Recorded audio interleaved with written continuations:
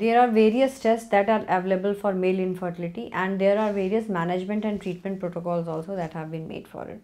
So the tests that these basically involve all your medical disorders. So many times what happens, your thyroid levels or your sugar levels, they are also causing infertility. It's not that only you are getting a semen analysis done and then you are thinking, okay, everything is going to be fine. No, we need to check you for everything.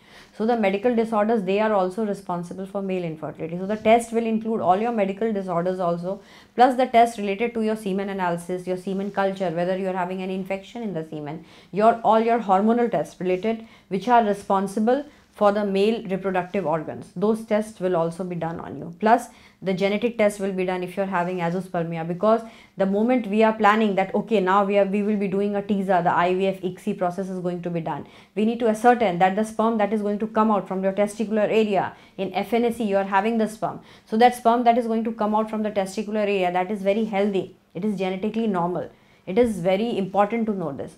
So all these genetic tests and these non-genetic tests, these are the tests that we do for a male infertility. The treatments are variously available, like you have to, maybe we put you on medications, maybe some nutraceuticals, at times some hormones also in calculated doses for flare therapy. We can go for testicular PRP also if you have got azoospermia, or penile PRP in patients with erectile dysfunction, and we go for TISA, micro TZ. So there are a whole lot of cafeteria choice that is available for male infertility right now, including basic from ICSI to taking you to micro TZ.